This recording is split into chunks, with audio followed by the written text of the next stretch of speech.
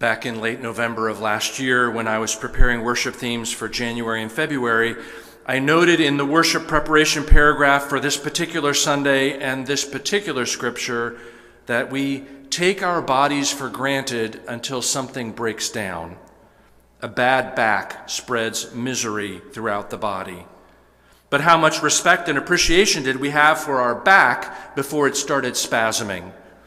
Our physical bodies remind us that in the realm of community, of relationships, all the parts of the body matter. The health of the whole is also vitally important. And the parts we take for granted or fail to care for are often actually indispensable. Thanks be to God for the whole body and for every different part. Talking about a bad back in that preparation paragraph and how its suffering or spasming affects the whole body might sound like one random example of how each part of the body is important and how every part is connected to and affects every other part.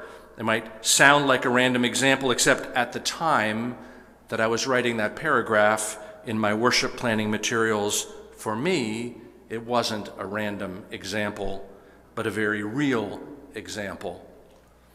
When I wrote those notes, I had just come off a long couple of months of back problems. Regular visits to the chiropractor, getting up some mornings and just not being able to stand up straight, heating pads and stretching regimens, and at my lowest moment, getting up from the table after eating breakfast one morning and having my back clutch in sudden muscle spasm and discovering that all I could do was lay down on the floor and wait for the stabbing feeling to stop. My stupid back was what I found myself saying. Why was my lower back such a problem? Everything else seemed fine. My feet didn't hurt, my neck didn't hurt, my arms and legs worked okay. I could think with my brain and type with my fingers and see with my eyes, but my back, it wouldn't let me stand up straight. It hurt after I sat for a while, and finally it put me on the floor. My stupid back.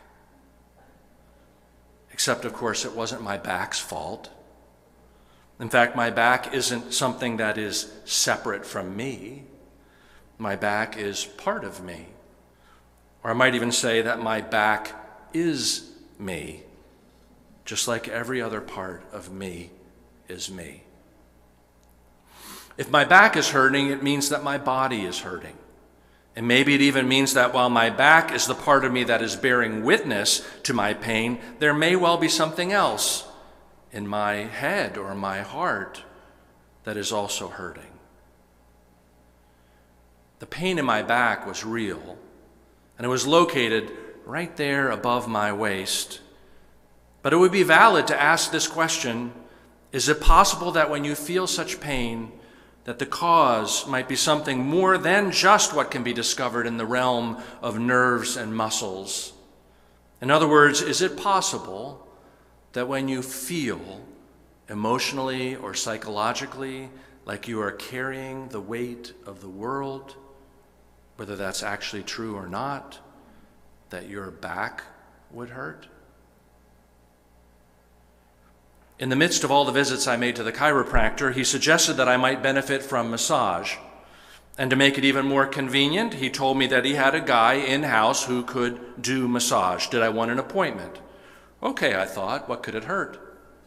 So I went for a massage, and of course the massage therapist asked me what was going on, and I told him about my back.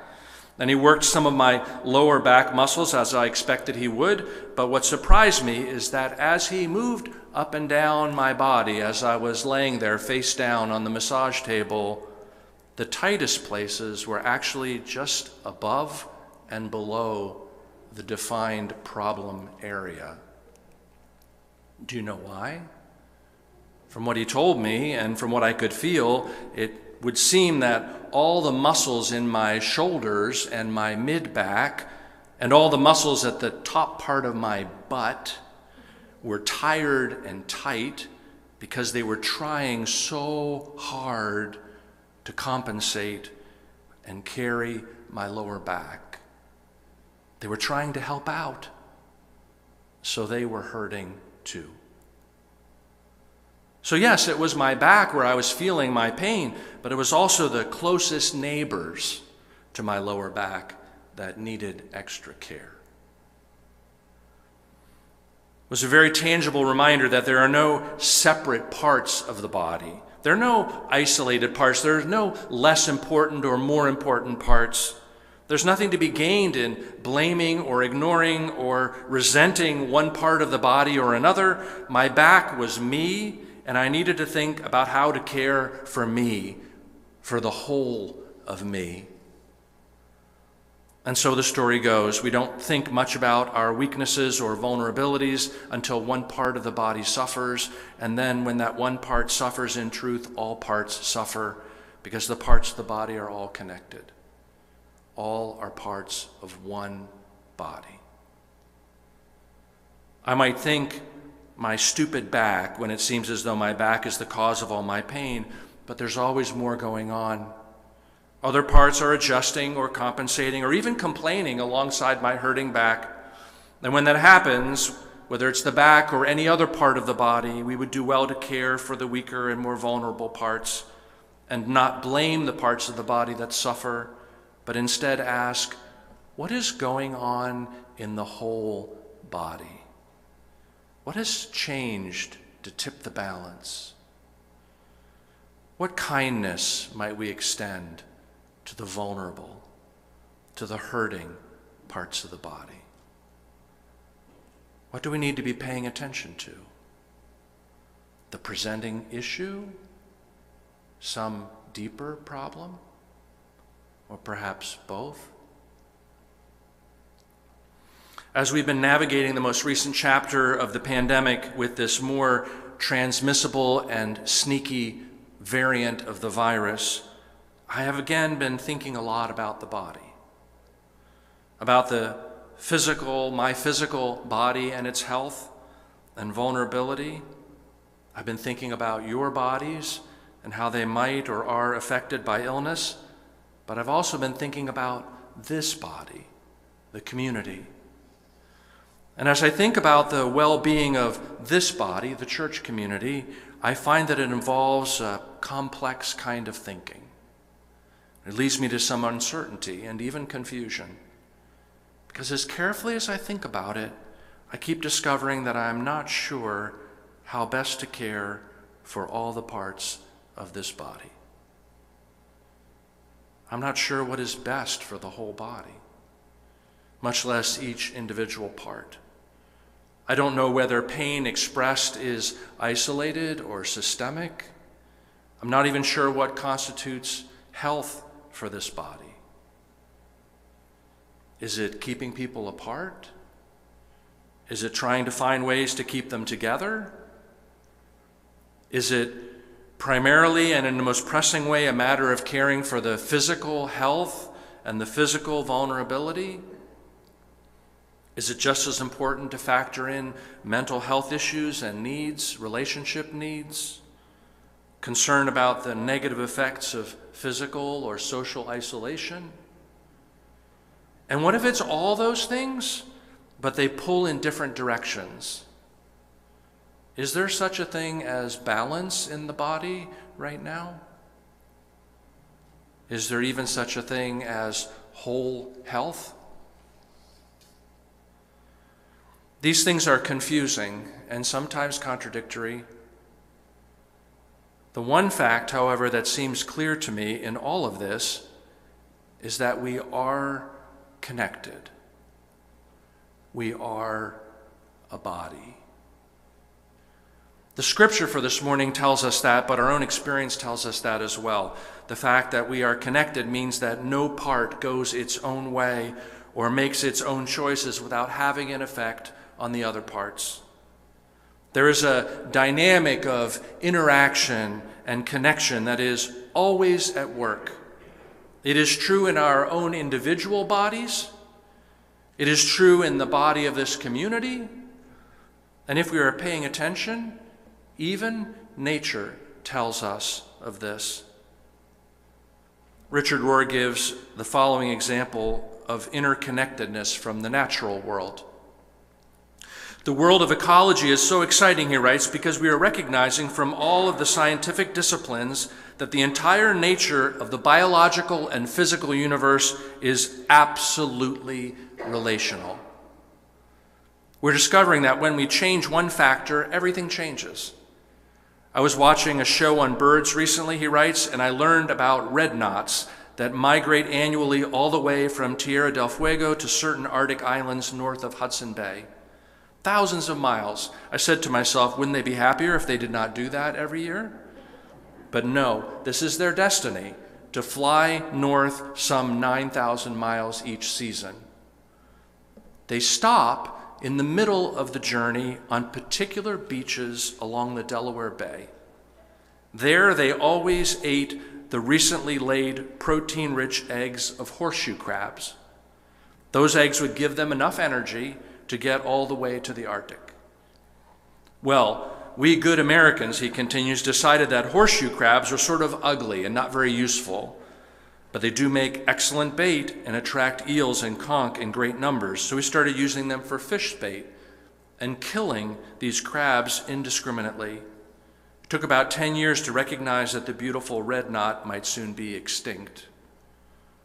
Researchers observed and studied, and they found multiple possible answers, such as climate change, along with coastal development, but you'll probably guess one of the main reasons: we were killing the shorebird's life source.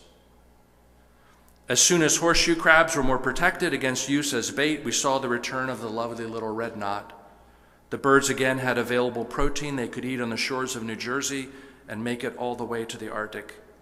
But it's going to take, apparently, several decades for them to be fully restored. Now, this example might seem like such a simple, unimportant thing, writes Rohr, and yet a spiritual seer, one we would call a mystic, would recognize that God did not create horseshoe crabs or red knots for no reason. They're part of an entire ecology or spiritual plan. I just offer this one little example of ecologically interconnected and interpenetrating world that we're all a part of, but we have to be curious to see it. He concludes, this is a differently shaped universe than many of us thought, and leads to a very differently shaped spirituality. As Bill Plotkin says, spirituality becomes a sinking back into the source of everything. We're already there, but we haven't been trained to see ourselves there. This is, in fact, the new cosmology through which we have to be retrained to see the world. Suddenly we realize, of course, that God is not out there, but God is in all, through all, and with all. Now, what do you care about horseshoe crabs or migrating birds? Maybe not a lot.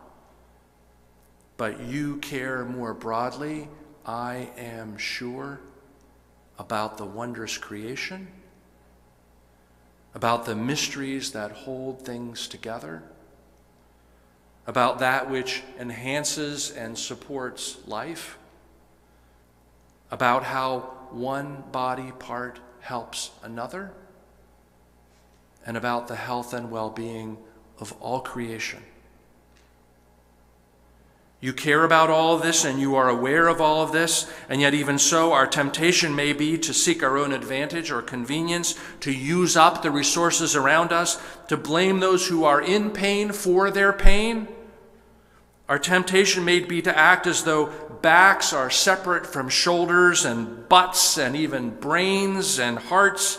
Our temptation may be to try to act as though every part is not actually connected to every other part. Our temptation may be to try to go it alone. But here we are,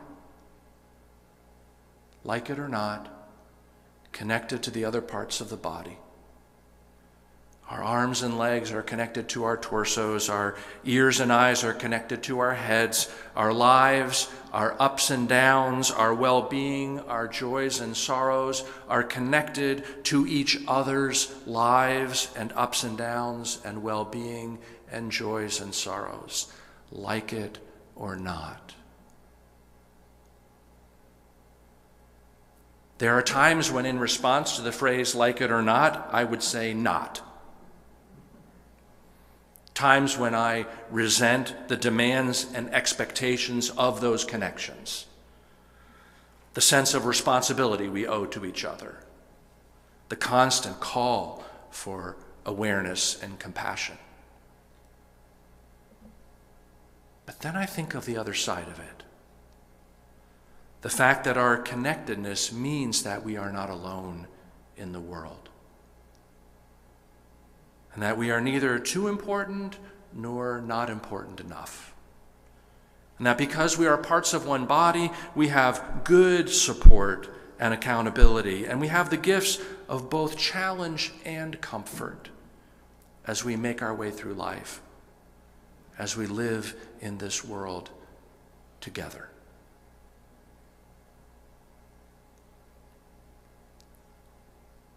We need each other.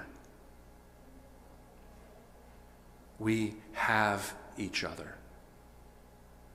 We balance each other. We belong to each other. We are one body. Thanks be to God.